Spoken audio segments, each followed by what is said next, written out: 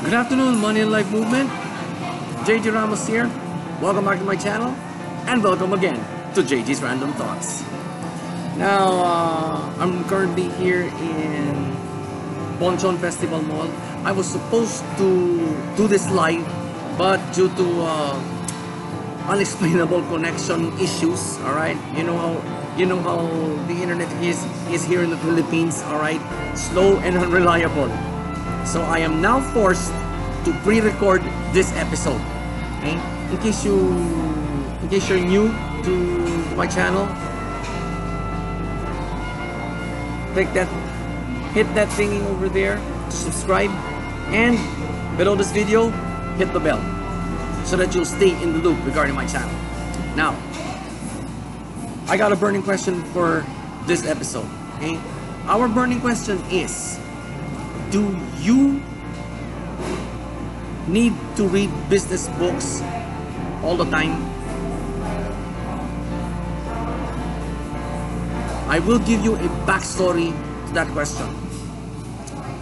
Here it is.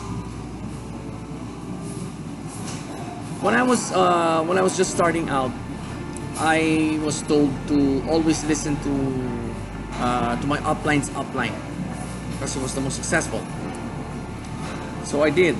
All right. I attended his free seminars, listened to all his advice, and I think one day I asked my direct upline on what books has he read so far regarding business. I think my direct upline said he hasn't read any books. He hasn't read any business books. I said, okay. So that made me think that he was just winging it. Right? So right after finding out the truth, I started going out of my way and reading books, reading articles on network marketing, selling, and more recently social media marketing. Okay, there's a lot of personal development and network marketing books out there. Okay, I've tried them all, but my first was MLM Power by James Lee Valentine. Okay? It's not a tips and techniques book in nature. It's a purely motivational book for network marketers. And most recently, I acquired a copy of Eric Worre's GoPro, which I featured in a previous episode. And I forgot the number of that episode. I'll just leave a link. I'll just leave a link in the card over there. Okay, just look for that card, and you're gonna see that link. Now, let's go. Now, with that in mind, here's my burning question again. Should you read business books all the time? The answer is yes. Okay? A big fat yes. I'm not going to tell you why because I've already explained it in the backstory. But I will tell you the how. Okay? If you're just starting out, dito, paano mo na rito? Oh, paano mo na rito?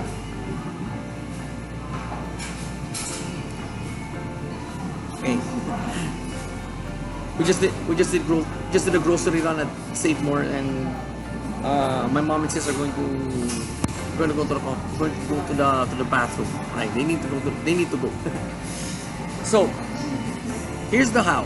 Okay? Let's go back to the how. If you're just starting out, buy one book and read it for a whole year until you absorb the principles behind it.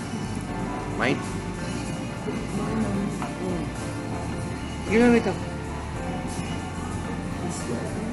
Now, after 1 year of absorbing that book, buy another one.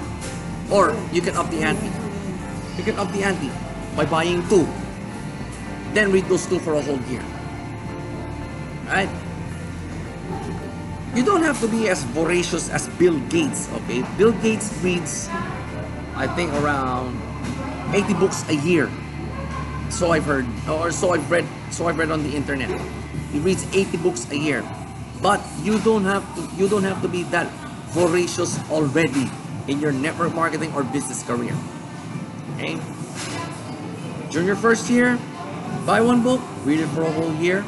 Second year, you can up the ante by buying 2 new books, read them for a whole year. Okay? You just need to fully absorb the principles contained within those books. But, okay, here's the trick. Here is the trick.